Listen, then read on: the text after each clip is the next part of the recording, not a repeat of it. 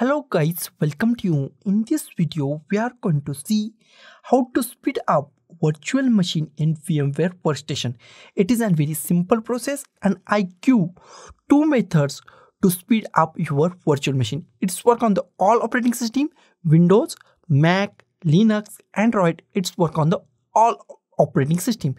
Before go to our video, if you not subscribe the channel, then subscribe the channel and also click on the bell icon. So let's go to our video. Here is my virtual operating system.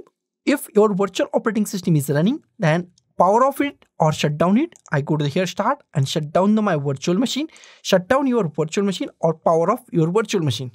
After that, select your virtual machine that has a speed issue. I select this and here we find the virtual machine settings. Here we find edit virtual machine settings. Click on edit virtual machine settings.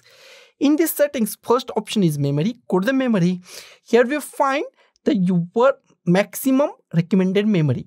Depending on your memory, your size is different. And here we find recommended memory. It is an 2 GB for me and I give a maximum 13.4 GB. So I go to here and I give a 8 or 10 GB, not give a 13 GB. Make sure give a 8 or 10 GB. Make sure 2 GB is free. Okay.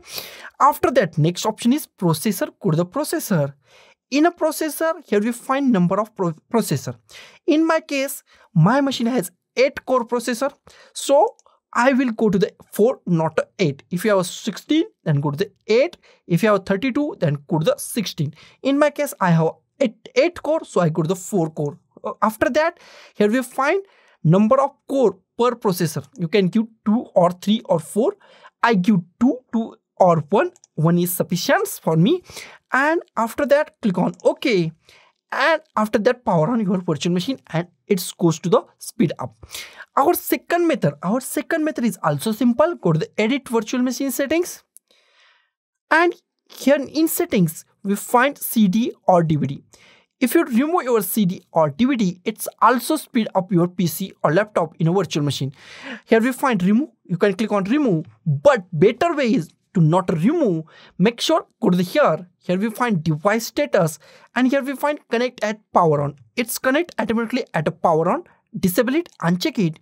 Next option is connection, use of physical drive. Not go to the ISO image. Make sure go to the use physical drive and click on OK. And after that, power on your virtual machine. Whatever your virtual machine is, power on your virtual machine. Now your virtual machine is speed up by this simple two-step process. So guys, thank you for watching this video. Don't forget to like, share, comment on this video and don't forget to subscribe the channel. Thank you guys.